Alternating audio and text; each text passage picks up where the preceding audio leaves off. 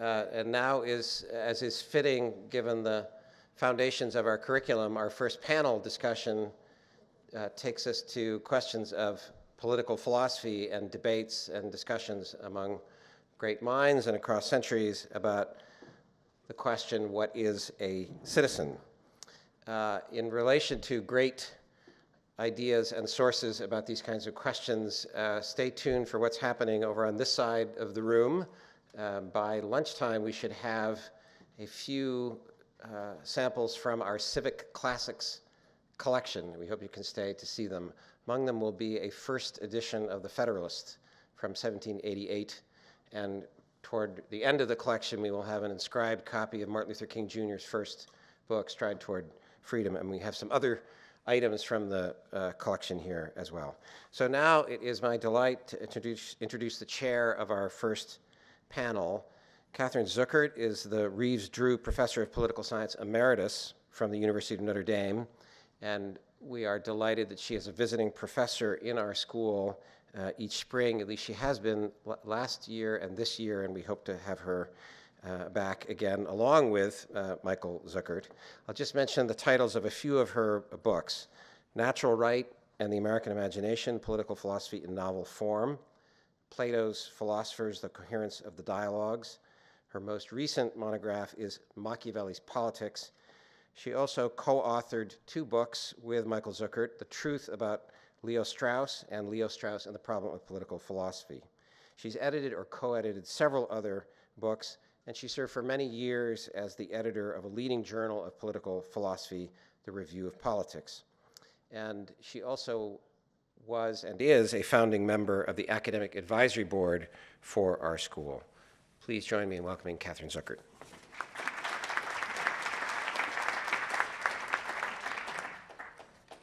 So you're lucky I'm just moderating, not writing, because you'd be here for an age. It's my pleasure to introduce the 3 eminent scholars who will be presenting 3 of the classic answers to the question, what is a citizen? First, Susan Collins, who is an associate professor of political science at the University of Notre Dame. She is author of a very fine study of Aristotle and the Rediscovery of Citizenship, as well as a translator with Robert Bartlett of Aristotle's Nicomachean Ethics. So in sum, she knows what she's talking about.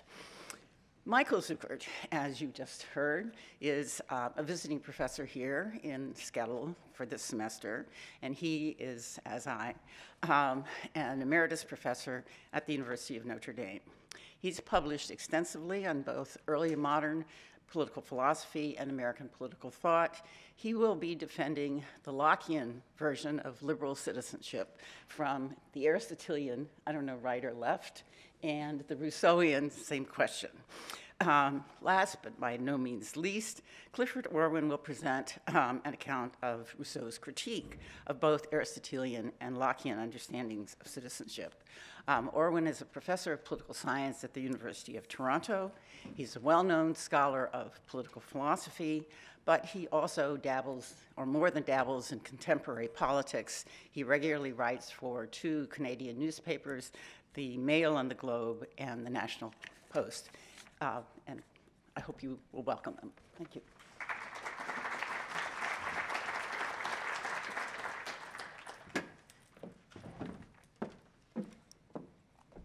Good afternoon or good morning. It's still morning, I guess.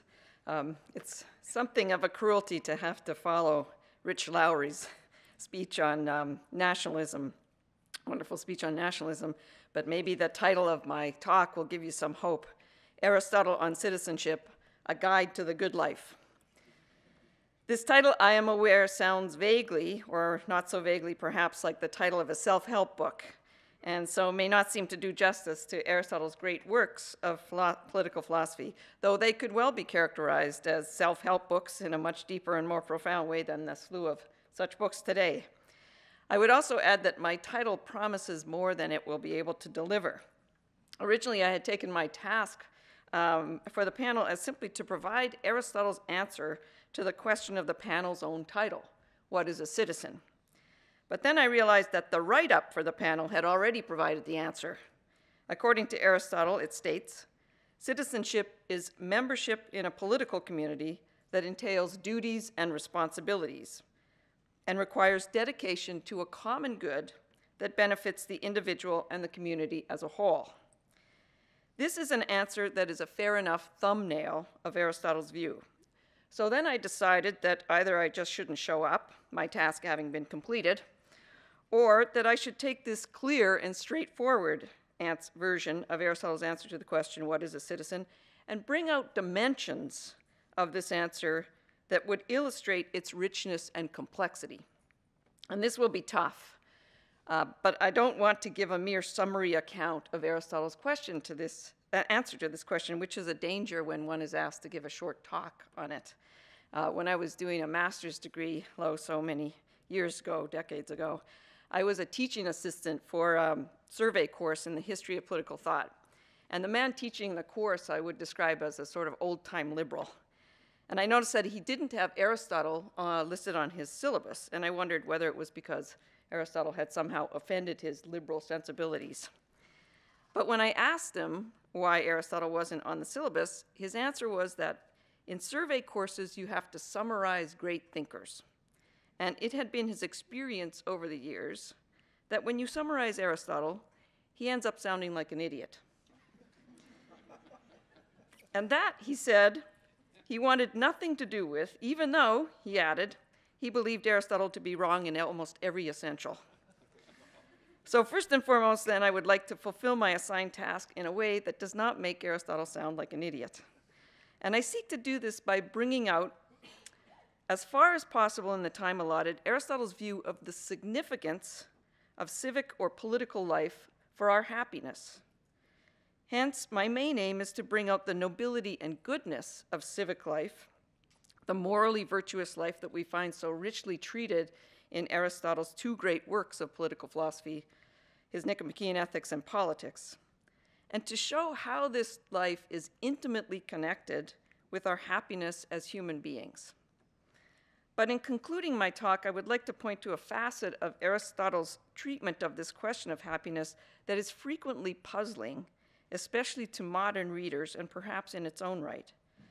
And that is his distinction between the political life, the life of the citizen, and the contemplative life, the life that he observes in his politics, is separated from the city, that is, from politics and the political community, and that he ranks in his ethics as the best life for a human being. So I raise this question in conclusion to ask how it bears on what is otherwise a very compelling picture of the significance of civic life and civic action for our happiness. And in this connection, I seek also to indicate what Aristotle's account of citizenship and happiness illuminates regarding certain current presuppositions on the matter. So on the one hand, Aristotle's robust account of citizenship helps us to see how our own separation of public duty and private happiness is in error, how our happiness is of a piece with activities oriented toward the common good. So Aristotle's account thereby, I think, helps to restore a sense of the worthiness of civic activity from the point of view of happiness and the goodness and even the pleasures that attend it. On the other hand, I suggest Aristotle also indicates that at some level or in some sense, the separation we make between public duty and private happiness may be correct, since the political community, and hence the actions in relation to it, may not be wholly deserving or the best object of our devotion. We may be political animals, to use his famous term. If you know anything about Aristotle, you know that term. For whom the activities of citizenship both educate us and reflect a completion or perfection of our nature, our human nature, especially, he would say, in justice and prudence. But as is well known, Aristotle calls the political life second best with respect to the human good and happiness, the theoretical or philosophical life being the best. And so I'd like to shed some light on the meaning and significance of this ranking of the two ways of life, which are the two chosen, he says, by those who are most ambitious with respect to virtue. It would be difficult, I believe, to outdo Aristotle's account of the dignity and nobility of the life of the good citizen. The nobility of this life is drawn in fine lines and rich colors in the account in the Nicomachean Ethics of the 11 virtues, from courage to justice, that form its moral core, and that find their peak or apeak in Aristotle's account of justice, which he defines as the sum of all the virtues oriented toward the good of another. The account also points us to the completion of moral virtue in prudence or practical reason, the intellectual virtue that makes it possible for the morally virtuous to perceive in each circumstance what the right thing to do is in the right way, Aristotle's famous formulation. Aristotle presents these virtues, these moral virtues, as goods in their own right, since they perfect us, and as goods from the point of view of the political community. And perhaps the noblest among these virtues is the first virtue that Aristotle discusses in the Ethics, courage, the virtue that pertains to fear and confidence. For courage disposes us correctly toward our fear of the most terrible thing, death. And in doing so, makes possible the noblest action in risking death in battle.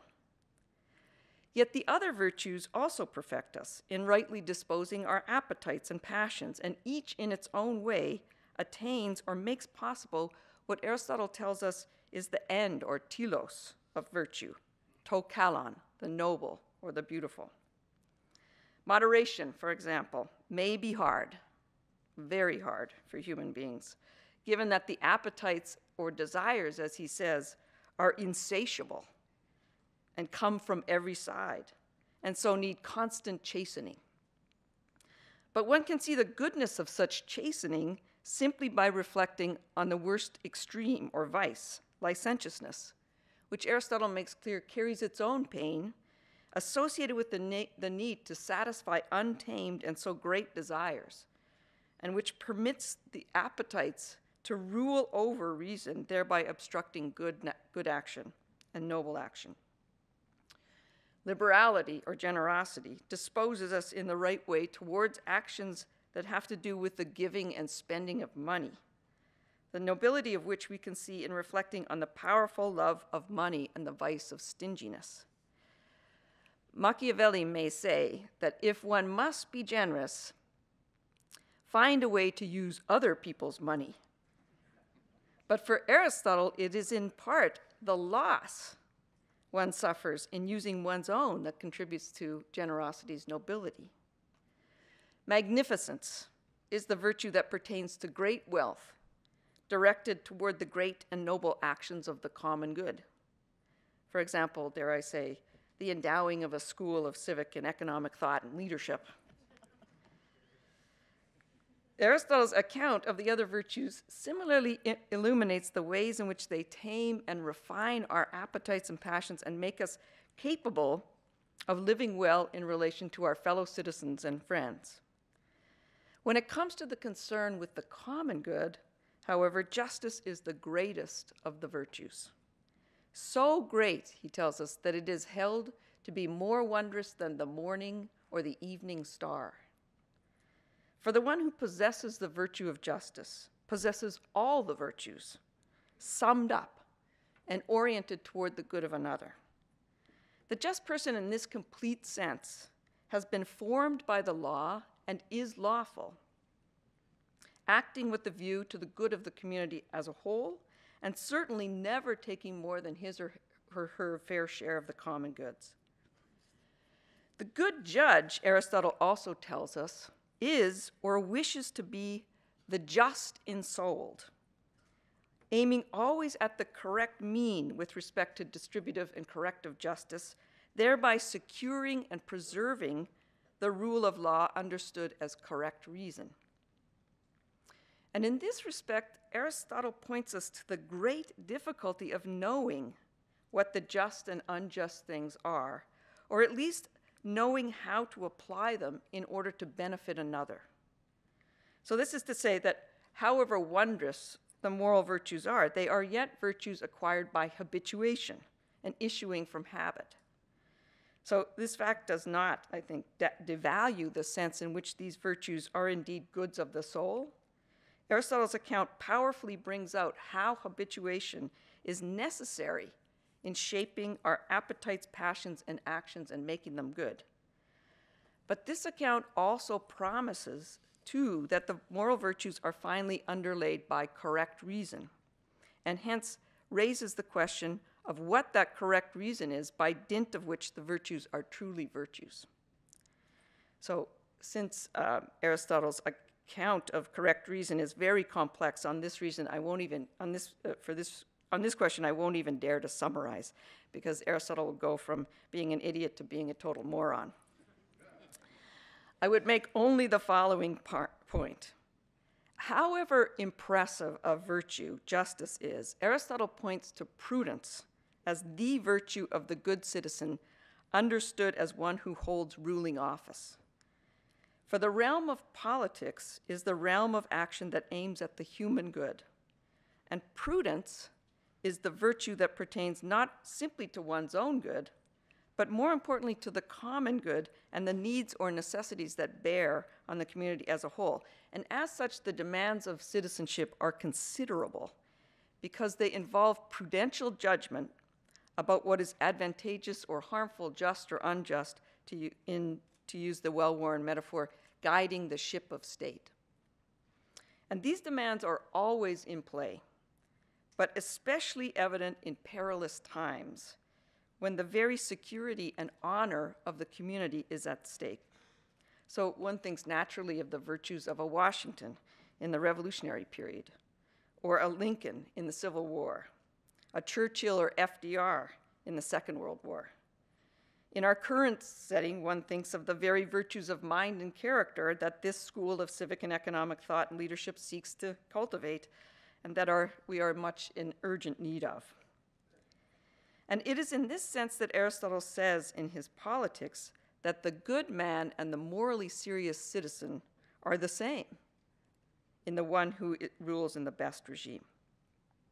So the nobility and greatness of the moral virtues, and especially justice and prudence, are thus intimately connected with their orientation towards securing and preserving the good of the political community over and above that of any individual good. And prudence in particular is the virtue that makes it possible for the virtuous leader to perceive what the right thing to do and in the right way and at the right time under the circumstances. And what's at stake is thus considerable, and Aristotle treats the matter with the dignity and the gravity it deserves. At the beginning of both the Ethics and the Politics, Aristotle underscores the importance of the political community and hence the serious nature of the political art.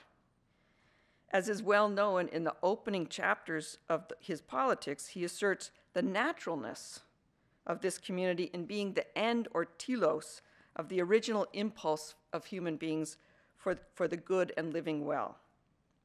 So from this point of view, we attain the good and live well only in the political community properly constituted, and this same community becomes the object of our devotion and action. So by presenting so robust a picture of the political life, the life of the citizen, attentive to the greatness and nobility of its object, Aristotle's answer to the question, what is a citizen, thus acts as something of a corrective to our own disposition to think of this life as one of public duty, separated from the question of our individual happiness as human beings. For he helps us to see or to recollect how the political life and its virtues are consequential for that happiness, both in its own right for us as citizens, in acting and faring well, and for the sake of the good of all in common. Indeed, when he says at the beginning of the Politics, this remarkable line, that the one who first constituted the political community is the cause of the greatest goods, we can say that this is true in two senses, that he or she performs the best of actions possible for a human being and achieves the greatest good for all. But herein lies something of a puzzle, for it is well known to anyone who has read Aristotle's Ethics and Politics that he also argues that there's another way of life, the theoretical or contemplative way of life, the activity of which, he says, ultimately is superior to the actions involved in citizenship. Now, one could say this is just Aristotle's bias as a philosopher, but I think he gives reasons for this. That Aristotle makes this kind of separation between the actions of civic life, as serious and as noble as they are, and other activities that we cherish as good, may not seem for us, on the face of it, to be overly disturbing. We are disposed, as I mentioned, to make the same kind of separation between our public duties and our private happiness. Yet I suspect that we would not rank the theoretical life so highly as Aristotle does, or perhaps not even at all, dare I say, at a university. First and most obviously, we in principle leave this question of the best life for a human being open, insisting either that the good or happiness is entirely a matter for the individual, or that the good is plural, and hence that there's a variety of ways of life that may qualify as happy. So here too, our separation between what is required of us as citizens and what makes us happy is at play given our divide between public and private. But I would add that because we make this separation, we obscure not only the significance of civic life and its actions for our happiness, our individual happiness, but also what is at stake in Aristotle's ranking of the two ways of life, which, as he notes in both the Ethics and Politics, are in competition with one another when it comes to the question of the good life and human happiness. So in conclusion, then, I would like to suggest the following as a way of thinking of Aristotle's, I think, distinctive approach to this matter, if only to help us make sense of why he presents these two ways of life and their distinctive actions in competition with one another. First, these lives are in competition, but not wholly in opposition to one another. The life of the citizen is not simply one of action, but of thought, dianoia. And the precision and complexity with which the prudent leader, the truly prudent leader, goes about his or her work is made clear not only in Aristotle's discussion of prudence in his Ethics, but in the whole of that work and in its counterpart, the Politics. Indeed, Aristotle insists in more than one place that prudential judgment is not, and here I have to apologize to the ambitious young students in the audience, it is not a young person's game. Given both the time it takes to become fully virtuous, fully formed in accord with justice and the moral virtues, but also the time it takes to gain the experience in life and its necessities that must be acquired for one to make the right judgment in the right way, at the right time, in the right circumstances.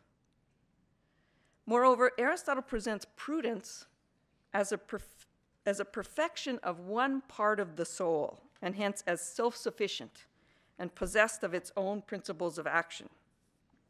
And since those principles accord with reason, or correct reason, he indicates that the political and theoretical lives are not obviously or necessarily in opposition to one another. It may be the case that these perfections are of a piece with one another in being the perfection of the rational part of the soul. Nevertheless, he does, and I'll end with this, present these two lives as requiring a choice. In his Politics, he presents them as the lives that the most ambitious with respect to virtue choose, but about which there is also a dispute. And there's much to say about this dispute, what especially would be the ground or grounds of its resolution, but I want to suggest the following in closing. Aristotle's presentation of this choice preserves the impressive worthiness of the life of the citizen, the life devoted to the city's affairs and the common good. He also tasks his readers, however, to think through the question of whether or not there is an activity, an action that's yet better and that deserves, therefore, to be held in higher esteem. As wondrous as justice may be, more wondrous, some say, than the evening or morning star, he notes in his discussion of prudence in Book 6 of the Politics that there may be things, quote, whose nature is more divine than that of a human being. To take only the most manifest example, he adds, the things of which the cosmos is composed. And in presenting the choice of these two lives, Aristotle presents something of a conundrum for both his ancient and his modern readers. A conundrum well worth trying to resolve. But I will end just by saying that I think that he also seeks to preserve what is highest in both ways of life, the activity of thinking and the worthiness of the objects at which our thought and actions are directed. Thank you.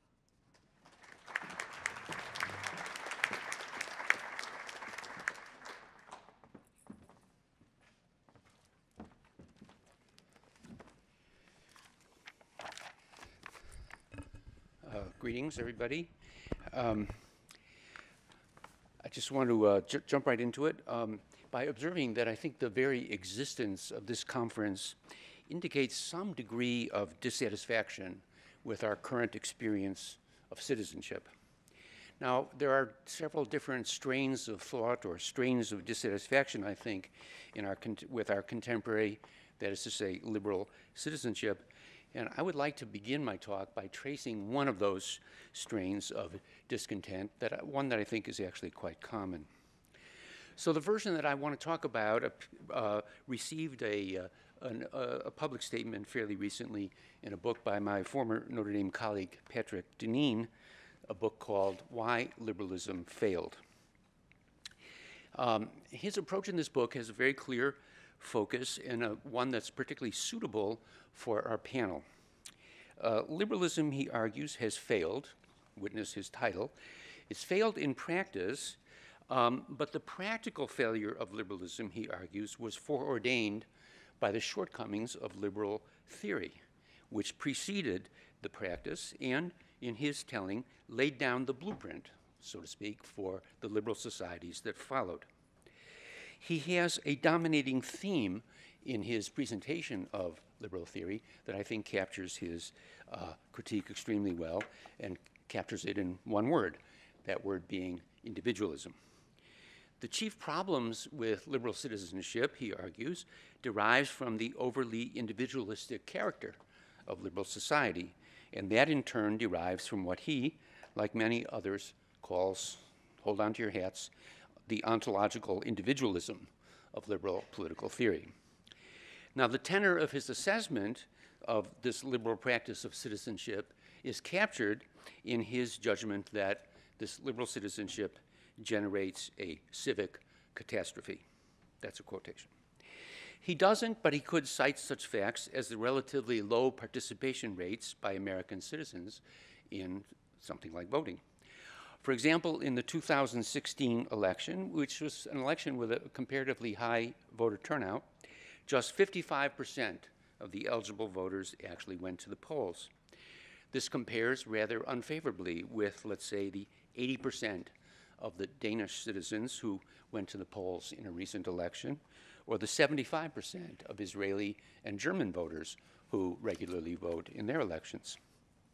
Now, since voting is often thought to be the chief duty or privilege of citizenship, the fact that barely more than half of the potential voters bothered to show up in an election that was clearly important to the future of the country. So we might take this as an indication of some sort of citizenship deficit, if not quite a civic disaster or catastrophe. But Deneen and many like-minded critics tend to see the relative lack of interest in voting as only a surface manifestation of the real problem. Americans, they argue, are relatively indifferent to voting because they are relatively indifferent to the public dimension of our common life. The American founders set out, says Mr. Deneen, to create a republic, a word and a concept deriving from the Latin term res publica, which literally means the public thing, the public thing. A republic is a public thing where the citizens are oriented toward, loyal to, active in, devoted to the good of that public thing. Deneen and other like-minded critics of liberal citizenship find these commitments and loyalties to be anemic, to say the least, in America today. American liberal citizens, they say, are far more devoted to the private things that are their own lives, their private circles, their careers, their success or failure in their careers, their own good and the good of those who are near and dear to them, but not to the public good. They lack, Deneen might say, a robust citizenship. Liberal citizenship on this account is thin citizenship. Now, since a popular or a people's government, such as a republic, depends on the activities of its citizens to keep it healthy, Deneen concludes that we are witnessing the portents of liberalism's end times. These portents appear, he argues, in the degraded character of our citizenship. Now, Deneen sees these deleterious results of the liberal order to be inherent in the liberal order itself and not to be accidental results of some external events or features. Some of the bad results were due, he says, to a very conscious aim and policies of the liberal political order itself, or its founders anyway. So he argues that James Madison and the other American founders consciously aimed, and this is a quotation, to inculcate civic indifference and privatism among the citizenry. The founders sought, he says, to render the citizenry relatively powerless and in the public realm, and therefore inclined to focus their attention on achievable private aims and ends. At the same time, he argues, the founders encouraged liberation from interpersonal ties and connections, fostering mistrust toward others so that interpersonal relations would be tenuous, fleeting, and fungible. In other words, he argues, the originators of the liberal order sought to thin out the private realm at least as much as they sought to weaken the public thing. Now, according to Deneen, it is not that the liberal founders were bad men or that they aimed to harm their fellow countrymen. Rather, they were captured by a false and problematic ontology, as he puts it, or anthropology. Behind the liberal founders stood the early modern philosophers who dreamed up the liberal order and put it on very defective foundations. Our contemporary ills, he argues, are mainly the working out of the defective foundations on which thinkers like John Locke built their philosophic systems.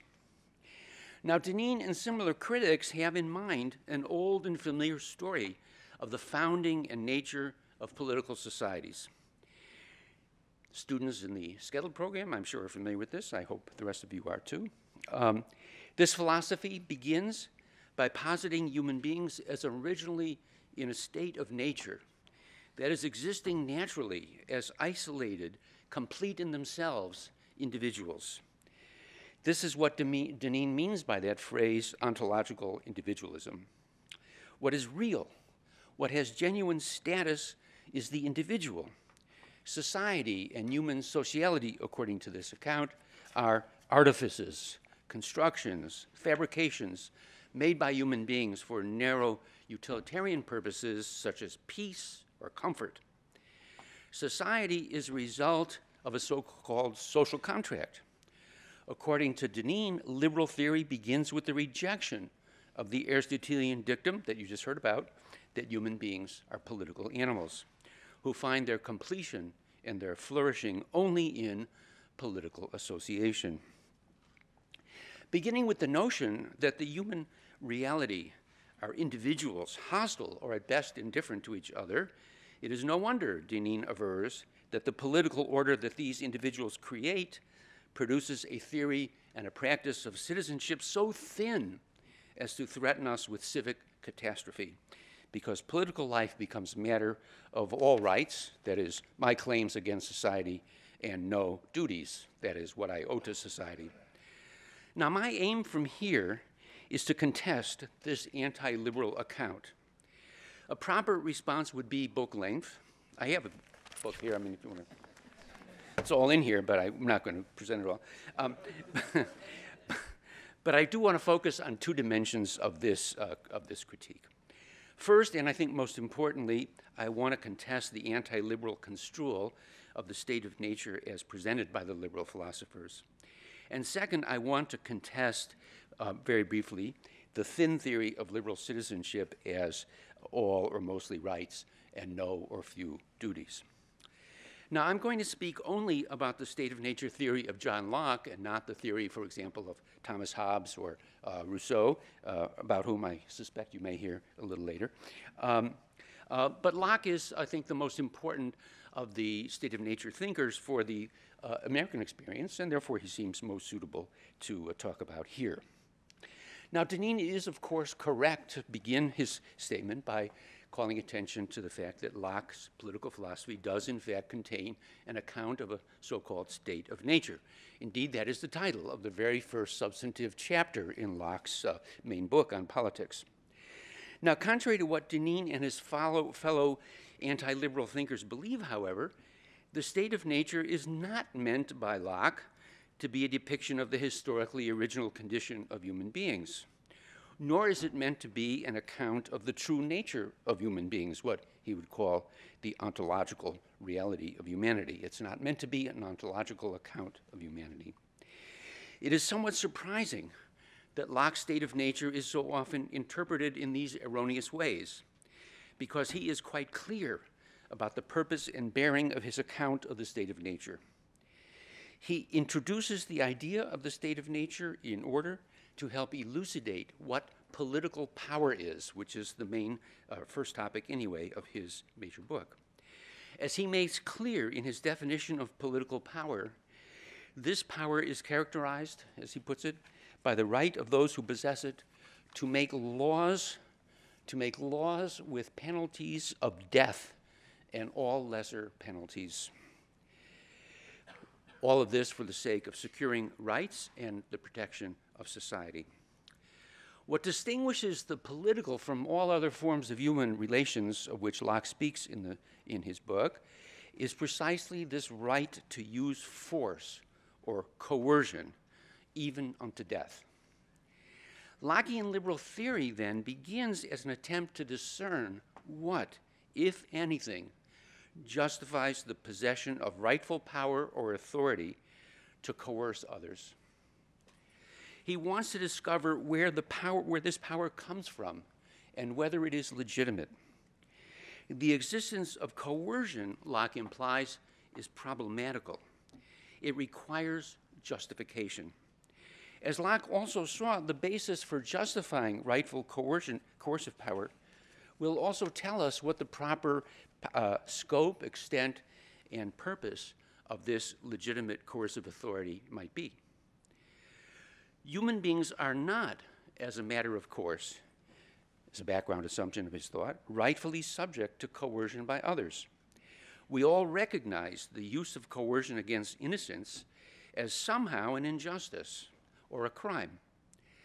Locke models or depicts this aspect of human beings in his state of nature as a state in which no one has dominion or sovereignty over any other person. No one has natural authority to use coercion, especially not to kill another. That is what, and only what, the state of nature is meant to signify and represent. That is the extent of the individualism affirmed in the Lockean state of nature. But what might be the basis of this general immunity against coercion that Locke affirms with his doctrine of the state of nature? Well, his answer is clear. Human beings possess rights, rights to life and liberty and property. Now, one of the curious aspects of Locke's political philosophy is that he calls these named rights, and all rights, he calls them all property. He does this because he wants to emphasize one aspect of rights that the term property captures extremely well. Something belonging to Carol cannot rightfully be seized by Peter, destroyed, impeded, or harmed by him without the consent of Carol. To capture this idea, Locke identifies human beings as self-owners. That is, they have this property right in themselves that gives them a moral immunity against the coercive acts by others. To take another's property without the owner's consent is a crime. So is the use of coercion on the body of another person. And this, by the way, is where Locke differs from Hobbes, because Hobbes says that by nature people have a right to everything, including one another's bodies. Locke denies that. So the state of nature models the fact that the existence of coercion is a problem requiring justification, and he clarifies that the reason for this is that human beings by nature have rights, or that they have natural rights. This affirmation does not commit liberal theory to the view that these rights-bearing individuals do not live in families or villages or cities or nations.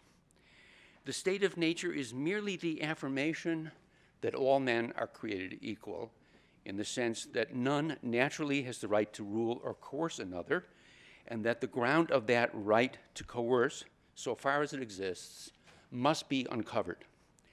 Locke makes this perfectly clear when he defines political power, the object of his inquiry, as a right, not a mere brute fact, but a right.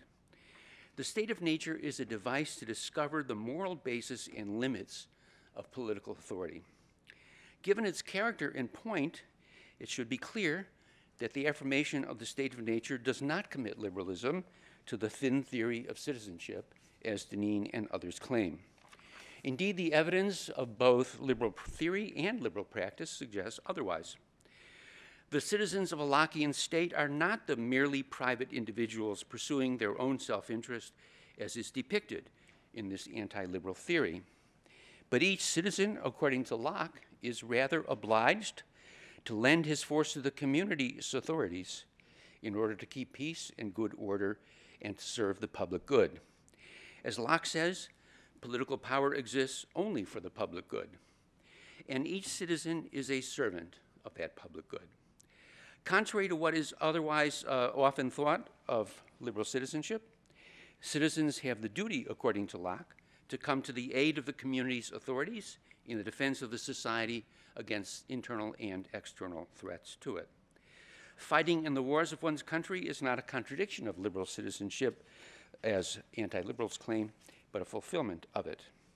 Now, none of this is to say that there are no differences between liberal and illiberal, pre-liberal citizenship.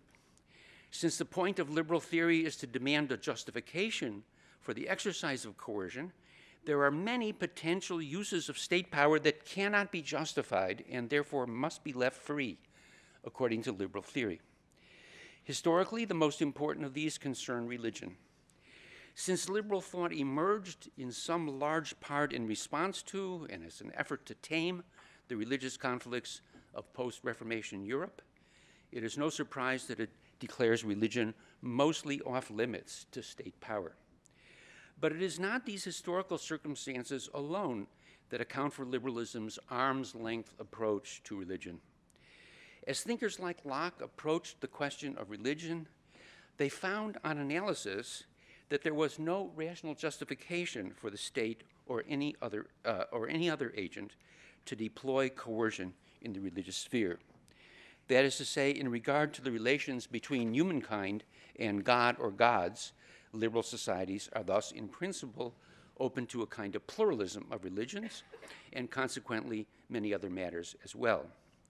All of this tends to render the liberal society less solidaristic, is that a word? Anyway, less solidaristic than societies marked by more uniformity. It is that lesser solidarity that has led illiberal critics to miss the thickness that in reality does or can characterize liberal citizenship. It is thick in that the citizens owe much to their society, even their lives at the end of the day, but it is limited in that the citizens are to be free for self-rule and self-determination in large swaths of their lives. Thank you.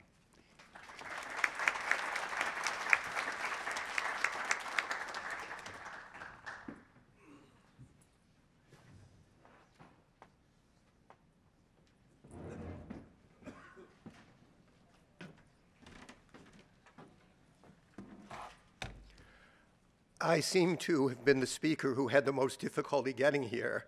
I arrived only in the middle of Mr. Lowry's speech after a long and eventful nocturnal journey. I'm extremely happy to be here because I've always regarded the founding of SCETL as one of the most encouraging recent developments in modern recent developments in American higher education, and it's an honor to have been invited to participate in one of its events. The theme of our panel is citizenship, and my task is to expound the version of it offered by Jean-Jacques Rousseau. Citizenship is as old as the ancient Greeks and Romans and some other ancient peoples, and Rousseau sought inspiration from these. Even so, his treatment of citizenship is emphatically modern or up-to-date. It is so in two respects. First, it rests on a fully modern understanding of human nature, which for want of time, I won't try to explain here, although I will in the longer production that is expected from each of the panelists. I will say, though, that that understanding of human nature is not less but more radically individualistic than that of Rousseau's predecessors. And yet, in Rousseau's case, that very greater radical individualism yields a much stronger notion of citizenship. And again, I'll try to explain that connection in my essay. The second way in which Rousseau's treatment of citizenship is emphatically modern is that he offers it as a response to what he regarded as the distinctively modern political problem. And this was the problem posed by the impending triumph of liberal individualism. I say impending triumph because Rousseau did not live to see the founding of a modern liberal regime. At his death in 1778, the American Revolution still hovered on the brink of failure. Nor could anyone have predicted with confidence its outcome, even if successful. Rousseau knew liberal individualism only through the writings of such theoretical proponents of it as Hobbes, Locke, and Montesquieu, and through Montesquieu's and other accounts of the practices of England and Holland, pre-liberal societies in transition to liberalism. Despite such limited exposure, so incisive was Rousseau's critique of the new liberal world of morning that it has served as the basis of almost all subsequent ones. One way of putting that is that Rousseau is the theoretical founder of the modern left. A central aspect of this critique was Rousseau's exaltation of citizenship as quintessentially unliberal. Now, we who are citizens of liberal democracy see nothing strange in regarding ourselves as such. We certainly don't see the two as incompatible terms. We see our citizenships, sometimes in more than one country. I myself am a citizen of 2, and one of my sons is actually a citizen of 3, as among our multiple identities as members of liberal democratic societies. This is in keeping with various earlier liberal teachings on these questions. In some sense, it also resembles Aristotle's, which presents the good man as a good citizen, but also as more and other than a good citizen, as Professor Collins discussed. Neither thinker presents our civic identity as subsuming all others. For Rousseau, by contrast, the citizen is just that, a citizen, first, last, and always. Like all his fellows, he is bound by the general will, in which each equally participates and to which each is equally subject. Unlike Rousseau's reconstruction of natural or original man, who is free and equal because he had nothing to do with his fellows, the citizen is free and equal because he has everything to do with them, because he is, as we would say, completely socialized. Rousseau's argument for the society of the general will is that only such a society adequately protects the freedom and equality of its members. Human beings in society are necessarily dependent on each other. The relevant question then is that of the terms of their dependency. In societies other than that of the general will, the members are dependent on various private wills, the worst form of bondage for human beings. Hence Rousseau's famous line from The Social Contract, and those who think themselves masters are no less slaves for that. The citizen, by contrast, is dependent on the general will only. He is free in the only sense in which human beings can be free in society, equally participating in sovereignty, equally subject to its decisions. So while free, the citizen is not an individual, liberal or otherwise. Rousseau differs, he, the Rousseauian citizen, differs fundamentally from his liberal counterpart in looking always to the whole community, of which he conceives himself as wholly a part. He is not Publius, who happens to be a Roman, among other things. He is Publius the Roman, that Roman who happens to be Publius. He identifies with Rome as the source of his being and with other Romans as his brothers and sisters. He lives to celebrate the triumphs of the city and to avenge insults and harm to it. Were he not himself so thoroughly a part of the city, we would say that he lives vicariously.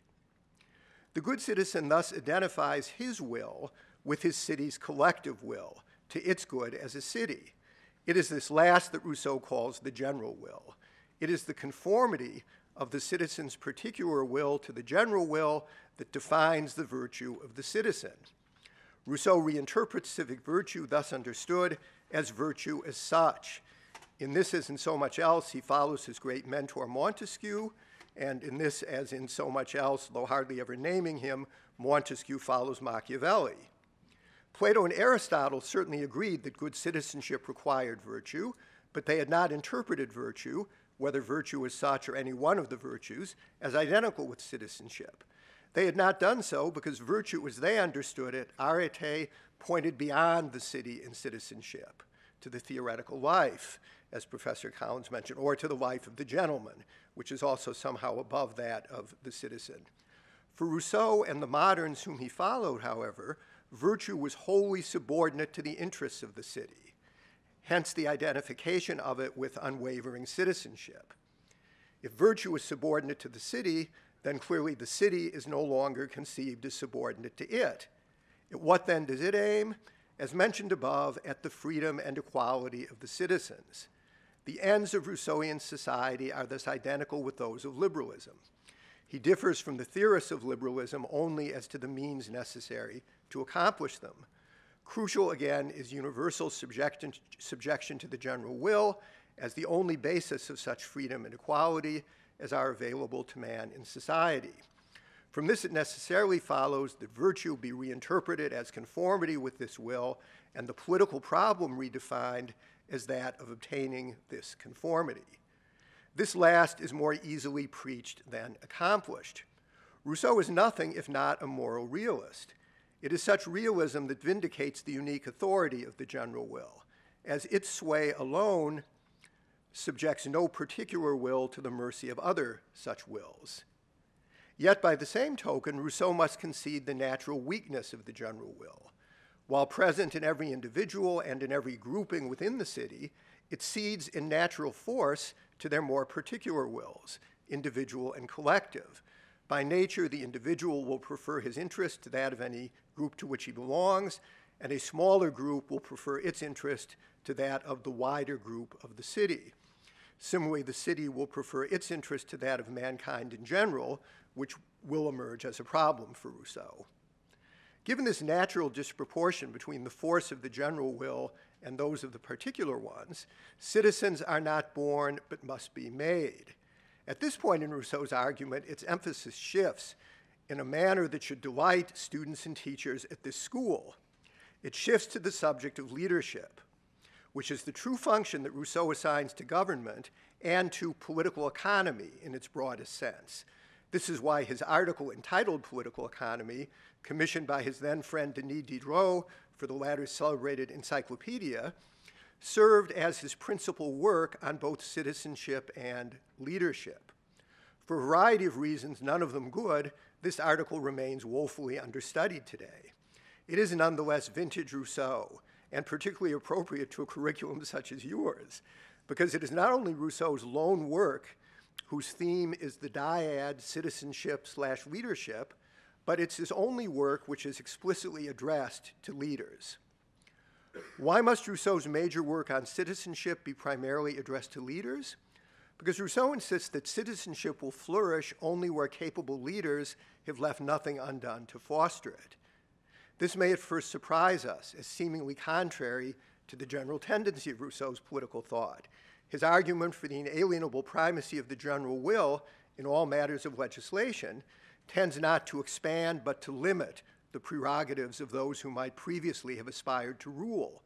They can now, they can now do no more than govern, that is, execute the legislation passed by the people. Indeed, because there's a natural tendency of all human government toward encroachment, this following from the greater strength of the particular will versus the general, and therefore a natural tendency of all republics toward decay and eventual dissolution, citizens are called on to practice the utmost vigilance against the overreach of their chosen governors. Rousseau then agreed with Jefferson that eternal vigilance was the price of liberty, and interpreted this principle even more rigorously than Jefferson. He proscribed, for example, all deputation of the legislative power to representatives on the grounds that such deputies inevitably became foxes guarding the henhouse. As for the government, reinterpreted as the executive, it was to be kept on a short leash. The very survival of a republic, and hence of true citizenship, is inevitably menaced by the very government necessary to its success. One necessary function of government, however, and even its primary function, is precisely the formation of citizens. For this is a matter of civic education, in the broadest sense of the term, such that it pervades every aspect of life in a well-ordered republic. This education is necessarily a mandate of the government. Rousseau's discussion of civic education evokes a world known to his readers from ancient books, but foreign to their personal experience,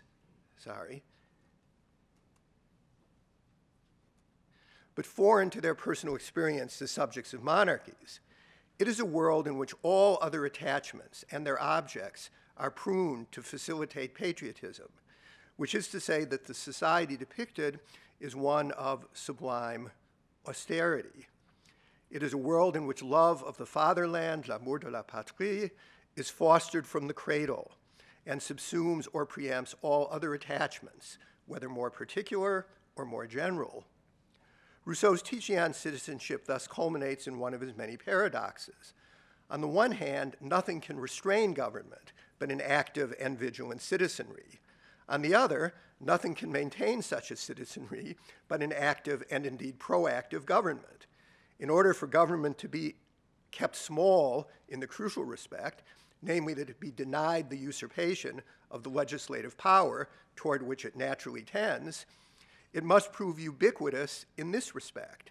It must stand firm and triumph as its own only effective adversary. Nothing stands in the way of the magistrate's usurpation of the legislative power but the determined opposition of the citizenry, whose spine they are charged with stiffening. Rousseau's scrupulous realism concerning the relationship between a citizenry and its government necessarily culminates in the paradox that every government poses a threat to its citizens, which the citizens can successfully resist only if rigorously educated by their government to do so. I'll end with some final comments on the tension between citizenship and liberalism. Citizenship in Rousseau's strong sense depends on many conditions, absent alike from the budding liberal regimes of his day and the developed ones of ours. It requires societies that are small, agrarian, homogeneous, prosperous but not affluent, and in which the distribution of wealth is relatively equal. It also requires a civil religion whose compatibility with Christianity or any other universalistic monotheism is at best uncertain. While these conditions of citizenship are insufficient, they are all necessary. Since such emerging liberal societies as England and Holland failed to meet them, they could learn no more from Rousseau's treatment of citizenship than regret that it was no longer an option for them. As for the civic transformation of a corrupt and decadent monarchy like France, don't even think about it. Rousseau had some slight hopes for such backward European nations as Corsica and Poland. But his reputation as a revolutionary, the consequence of his posthumous adoption by the Jacobins, obscures that his primary intention in promoting citizenship was probably a conservative one. He sought to reinforce or reinvigorate it in the few places where it already existed, or perhaps we might say where it still existed, notably his native Geneva and the other Swiss republics. Rousseau, like Marx, who owes so much to him, has always posed a problem for defenders of liberal democracy. This is because he shares its goal, again, combining equality and freedom, while offering such a radical critique of its shortcomings in achieving this goal. To hear him tell it, the liberal versions of equality and freedom are shadows without substance, concealing a grim reality of inequality and servitude. What liberal democracy celebrates as citizenship, voting, for example, is equally defective by his oh-so-rigorous standards. Yet precisely because Rousseau's standards are so rigorous, he discourages liberal reformism or any other version of gradualism. What then does Rousseau encourage for those condemned to live in a society that he deems so irremediably defective? The answer is to be found not in his political writings, properly speaking, but in his Emile or On Education. Emile, the fictional pupil of the work, will learn about citizenship. Indeed, he will learn the outline of the argument of the social contract, first published in Book 5 of Emile, a year before its publication in its own right under the title that has become famous. Yet, Emile will read it not with an eye to practicing citizenship, but rather to learn to resign himself to its absence from the world that he knows. Subsequently, he will tour Europe with his tutor Jean-Jacques, yes, a fictionalization of Rousseau himself, in order to decide where to choose to live. Oddly, they omit visiting the Swiss republics, where alone in Europe, Emile could have observed a reasonable facsimile of citizenship. In light of this omission, it is unsurprising that Emile chooses to remain in France on the premise that there's no place like home. Citizenship being impossible for him in a country where there is none, he will keep to his beloved Sophie and their children while practicing random acts of kindness. The blatant inequality and other injustices of the Ancien Regime will offer him ample opportunity for these. Would such be Rousseau's recommendation to us as well? We can only speculate as to what he would have made of actual liberal democracies, to say nothing of a large, technologically advanced one like ours. There was, however, at least one careful reader of Rousseau who, unlike him, was able to observe a working liberal democracy. That was Alexis de Tocqueville. Those passages of Tocqueville most critical of democratic life bear more than a family resemblance to Rousseau's critique of the emerging liberalism. At the same time, Tocqueville, writing in the shadow of the French Revolution and the cataclysmic rise and fall of Napoleon, shows himself a better friend of moderation than Rousseau. Lowering his standards for citizenship accordingly, he finds it in the township, in the jury system, in Americans' flair for voluntary association, in their mutual helpfulness, and in a raucous patriotism that enlivened American life, even if it did not ennoble it. Tocqueville, like any short-term visitor, saw some things about the host society and missed others. Yet he clearly showed that one could view liberal democracy through a largely Rousseauian lens and still discern a species of citizenship. Thank you.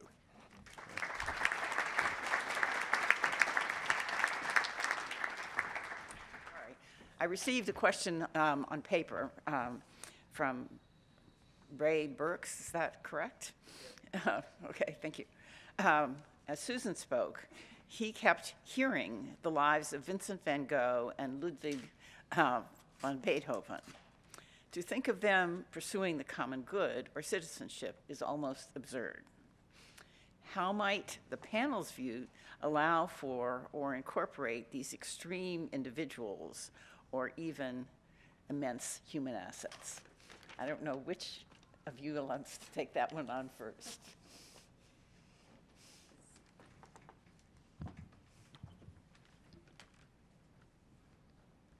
So this, it's often, students will often ask with respect to Aristotle, so I'll stick with what I know,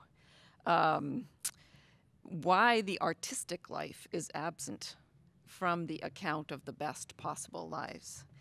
And the harsh answer to that is that it could be, I think it's a puzzle that it's absent, but, and I'd have many other things to say than what I'm about to say in the interest of time. The harsh answer to that may be that Aristotle would place the artistic life under the life of pleasure. And that there's a low form of pleasure and a high form of pleasure, and it might constitute a very high form of pleasure in terms of the kinds of artistic activities that are involved, but that it would nonetheless still not be a contender for the best way of life, the political way of life and the philosophic way of life. And that's because of the virtues that are involved in these two ways of life. The only other thing I would say about that briefly is that Aristotle is attempting to work through this question of the relationship of thought and action and the competition of the two ways of life, political and philosophic, are the path of inquiry that he takes in order to try to think through that question. And that would take a much longer account to try to make clear why those two ways of life are the two ways of life that he says are the contenders for the best way of life. I'd say, it seems to me that the kinds of people you're talking about find a home more readily in the liberal citizenly world than any of the others that we've talked about. Although it's interesting because you mentioned Beethoven. I don't know a whole lot about his biography, but I believe he was a serious, politically interested, very seriously politically interested, a great fan of the revolutionary movements of his time, and committed to what I think he thought was the public good of his community as those revolutions unfolded. Van Gogh, I don't really know much about what he did politically, if anything at all. But I think the liberal regime would have room for them, although it would require, let's say, if there was a war and they were drafted, they'd be expected to go off to war. That would be the one thing. But otherwise, liberal society would leave them free to pursue their art as they wished.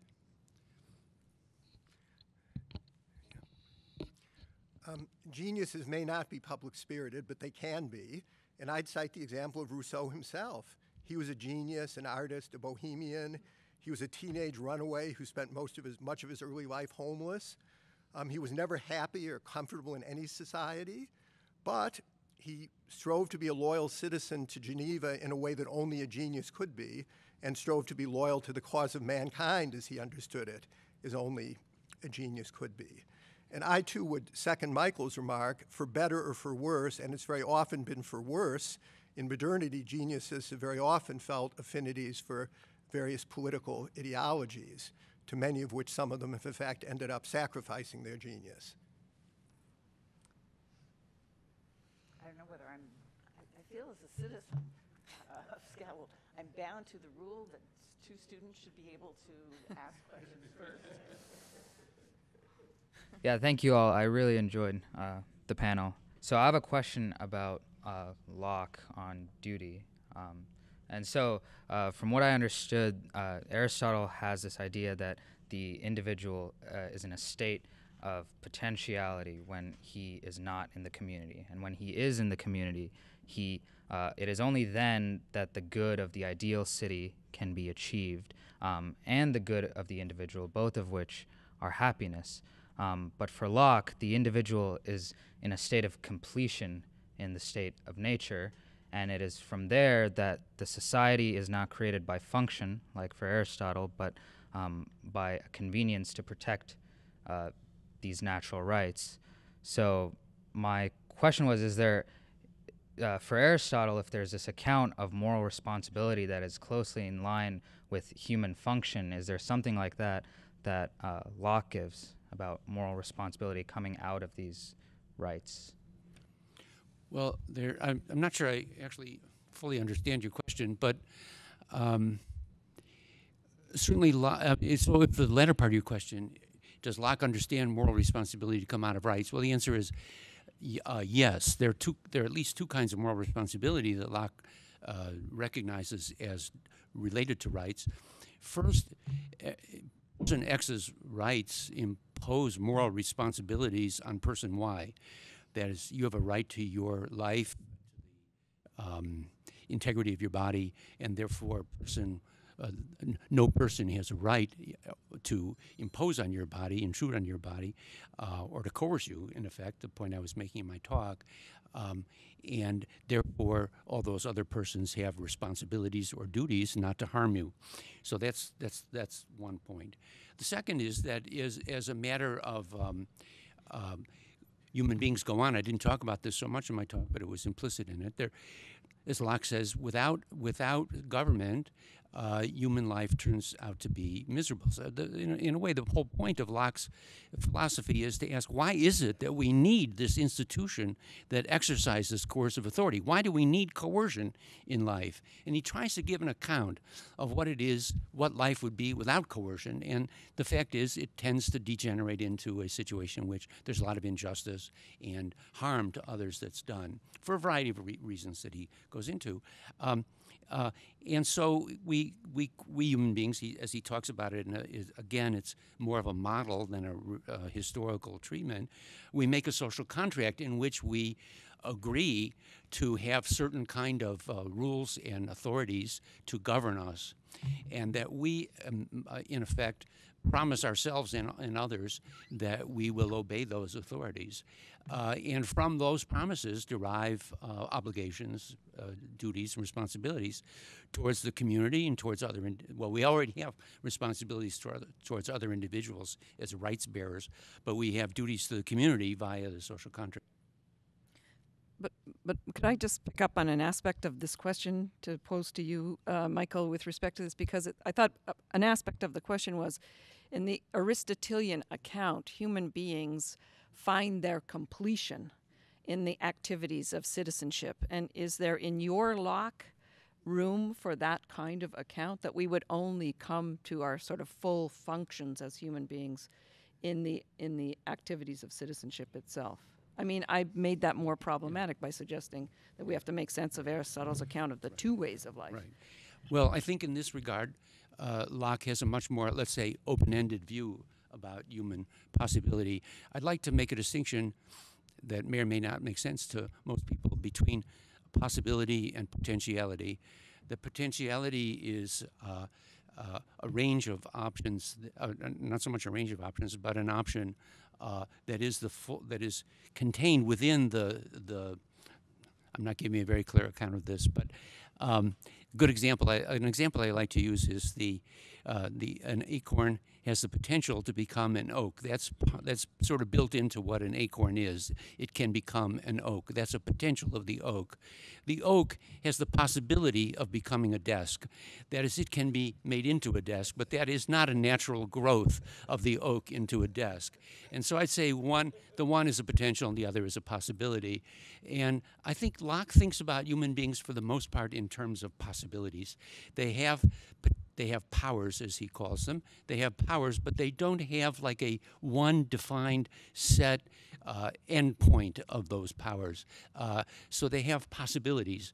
And I think for Locke, the society is absolutely necessary for us to develop our possibilities, not so much our potentialities in the sense I'm using that term, but to develop our possibilities. So Locke, contrary to what a lot of people like my colleague Patrick Deneen would think, seems to see that the interrelations of people in society. He has this very wonderful set of passages about the division of labor and about how human beings are interconnected through the division of labor, and that human beings are mutually dependent on each other, and that it's in that dependence that their possibilities actually emerge. I like to think of the question of what happened to all the people who have the capacity to become fantastic computer programmers. What did they do before there were computers? So the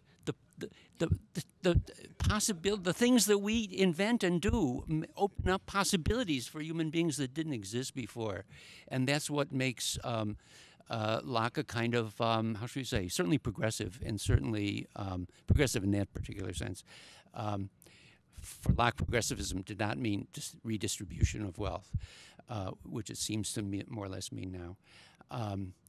But to see the further development of human society as, in principle and possibility, a great gain for humanity.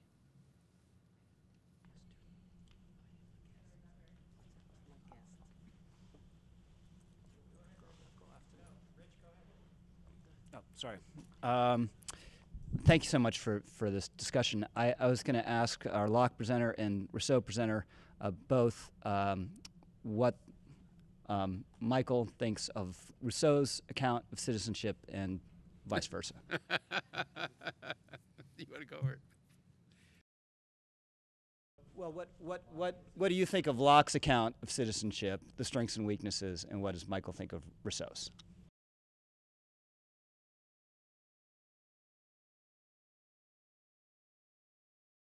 That is a really tough question,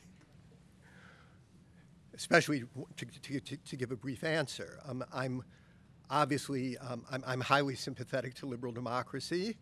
On the other hand, I think that liberal democracy flourishes best when it takes some note of criticisms leveled against it, which are not entirely hostile criticisms.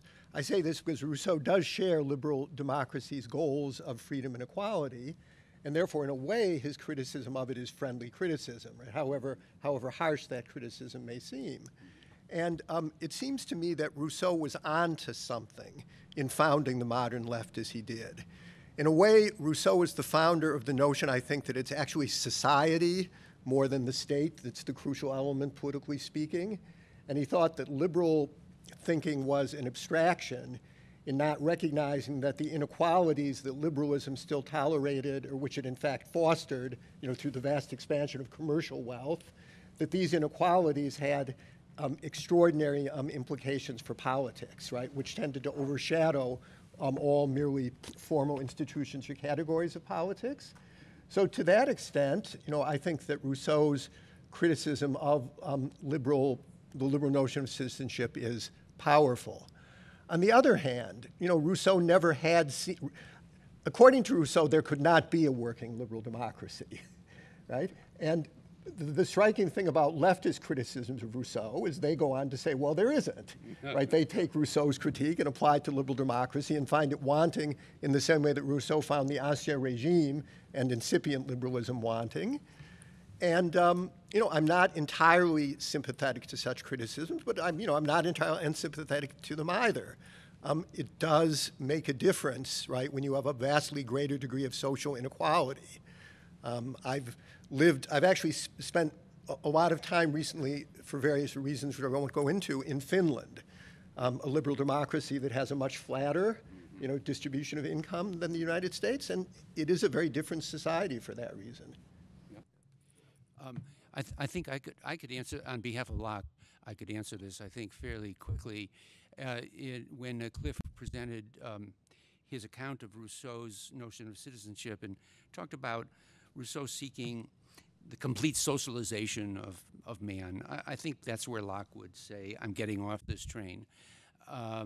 One, he doesn't think the complete socialization of man is possible and that you'll commit great crimes attempting to achieve it, as I think has happened in world history.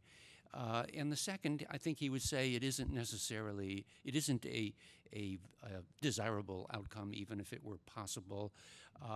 Locke is very impressed with the individual character, that is that human beings are different from each other, and therefore to make them all into one cookie cutter pattern isn't really helpful for human development. So I think one of the things he's trying to do is both put political authority, that is the authority to make a society socialized or coherent in some sense.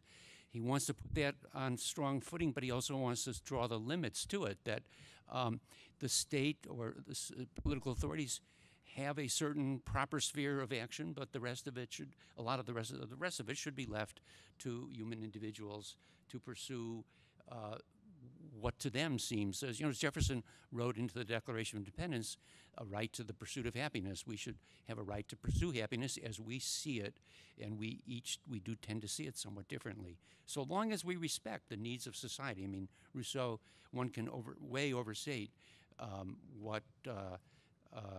much individual pursuit of happiness Locke, for example, would validate.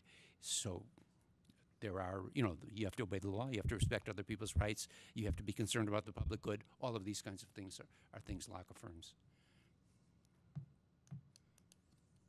That's it. Do we have time for another question? Oh, okay. Clifford, thank you for sharing with us that you have dual citizenship. And my question is about that, the fact that when I talk to people who have dual citizenship, just like me, they don't have clear differentiation between when or where is the fine line to get involved in politics or not.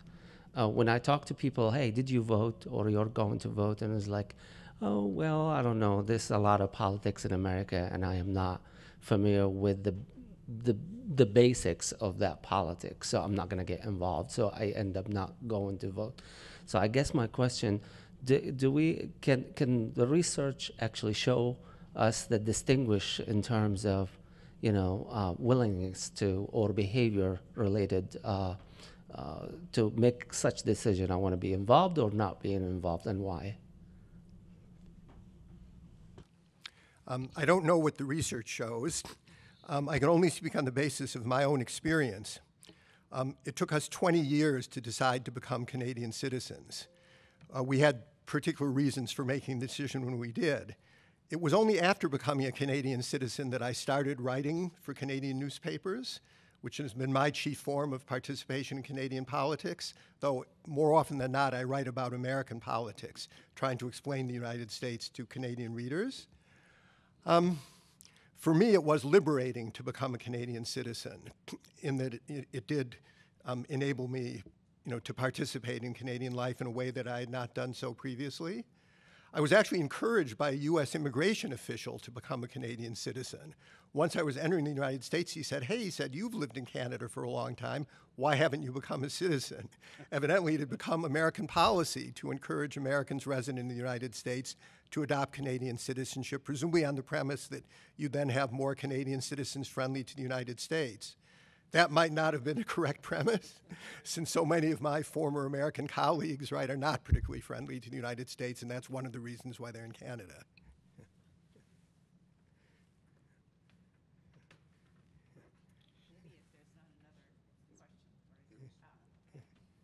Seem to have a couple minutes, so I'm going to try to ask this as briefly as possible, and I don't know if it will be outside of your remit, but Professor Collins and Professor Orwin, as you were speaking, you kept using phrases, sort of in the case of Aristotle, the sort of good of the community, service to the community over individual good. Professor Orwin, I think the sort of idea that duties to the community result from the social contract or service to the community are maybe sort of central to the social or civic contract. And I was struck by the fact that in America today, the people to whom we sort of, or with whom we think of that vocabulary, right, people who do community service are actually people who have broken the social contract. To everybody else who's doing service to the community, we call it volunteering, right? And it got me thinking about the degree to which maybe the vocabulary has actually sort of fed into a particular mindset whereby service to the community is no longer part of the individual's sort of responsibility to the social contract. And sort of, I guess I'm just interested maybe in your thoughts, if you have any, as to whether that is maybe a change in vocabulary that's irrevocable, or if it's sort of a sort of recasting of those ideas in a new vocabulary that might be a way of sort of rethinking or reapproaching the idea of what it means to be a sort of member of a society or a civically responsible person. Can I ask quickly, just to say, if you would say a little bit more about why you see this distinction between volunteering and the breaking of the social contract? Well, not volunteering, but the fact that we use the phrase community service, usually in the context of sort of punishment, right? Where like it's if you've broken the social contract, how do you repair it? How are you brought back in, right? You do service to the community. Whereas people who do it voluntarily are called volunteers, right? And the sort of the vocabulary of community service is set aside, is siloed away from that. Or at least that just casually seemed to occur to me. Yeah, there's a lot there, actually, now that I see the genesis of the question. I mean, because in the first case, it seems to me that when we ask people to do communities who've broken the social contract to do community service, we are, in fact, trying to reinvigorate their citizenship by bringing them back into the civic community by doing this kind of work. I'm not sure about the second case, that the language is interesting, that we would make this distinction between volunteering and your civic activity, because I would say that kind of volunteer work. My mother was the manager of Volunteer Action Center. And I always liked that, the Volunteer Action Center. And one of the things that they did, though, was to help staff with volunteers various civic and public agencies. And it seemed to me that that was of a piece with civic activity. So even though we're using this different language, and I'm kind of thinking about why you're right, why do we use this different language? Maybe because we privatize so much of our lives, we obscure the fact that actually this kind of activity is deeply civic and critical in its way. You know, we should recognize it as critical to the civic good. So that would be my brief answer. Cliff probably has a better answer. No. I mean, I hadn't thought about it, but it is unfortunate that community service is now the name of a punishment. Yeah. That's a very unfortunate development. Interestingly, Rousseau takes the view that in a healthy society, you would have not only a very high level of civic participation in the sense of political participation, but that you would have all kinds of informal activities. And in fact, this is a side of Tocqueville that may well have been influenced by Rousseau. Because in the case of Geneva especially, Rousseau presents these voluntary, usually local neighborhood clubs of various kinds as one of the major seedbeds of citizenship in the political sense. Could I just ask, is it, is this thing working? Is that, yeah, I don't blame him.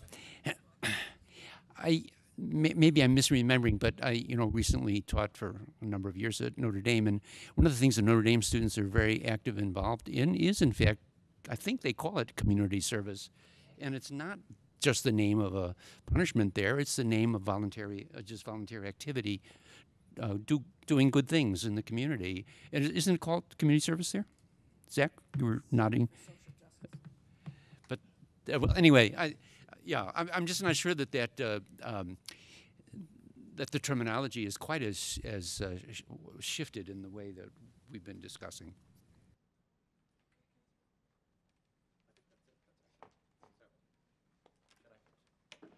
Well, please join me in thanking Catherine and this panel.